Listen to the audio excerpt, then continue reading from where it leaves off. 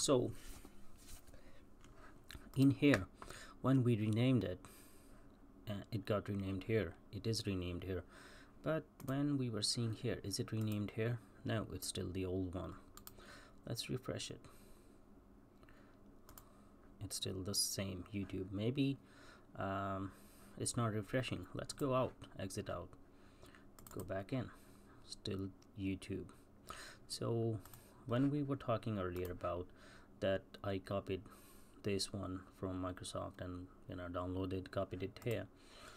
Suppose you were working in this one and then you ask somebody, hey, go from my laptop, bring that Google database, copy it to a thumb drive and bring it to work or take it home, whatever, and the person goes in there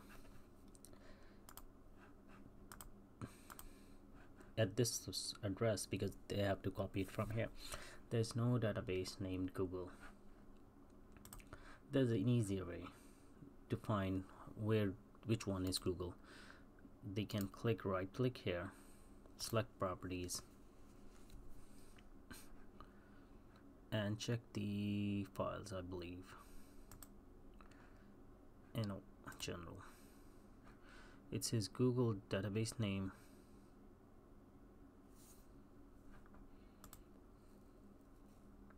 and logical name is YouTube. It was in the files. So that's how he will know, or somebody can see, okay, I need to copy these two. Those are the database files, and there will always be two files, one the name and the log file. So that's the quicker, easier method. But can we see this information writing a query? Yes, we can. We can write select star from system dot databases,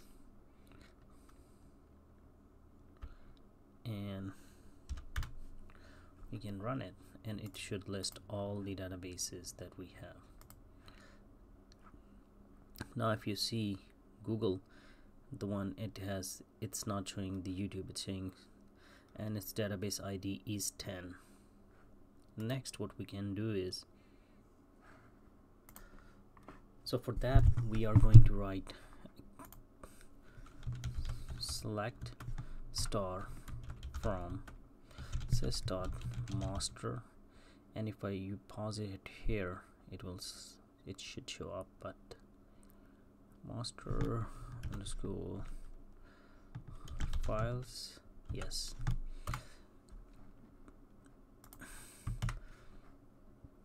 So you see the database ID is 10, but if I click here and then execute it, this will be a different window, and in here you can see that database 10, the ID is named YouTube.